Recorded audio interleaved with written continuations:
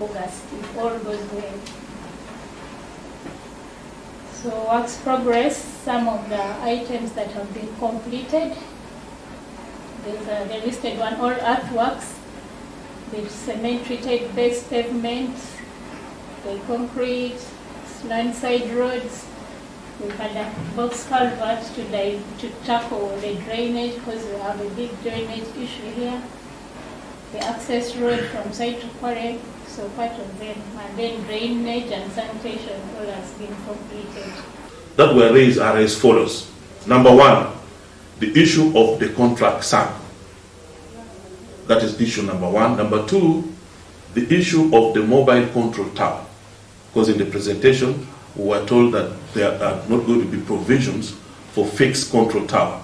So members of Parliament queried and asked questions as to why they are not going to establish a fixed control tower, but a mobile control tower.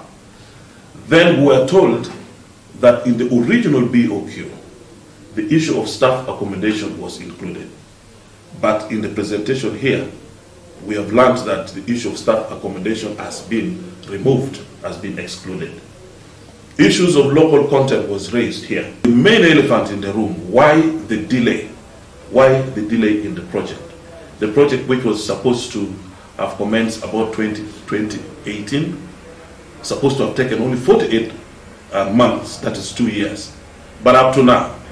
So you can see if it is to end about the 13th of August 2025, that would mean the project would take actually a whole 7 years, as opposed to the 2 years that was actually put on paper.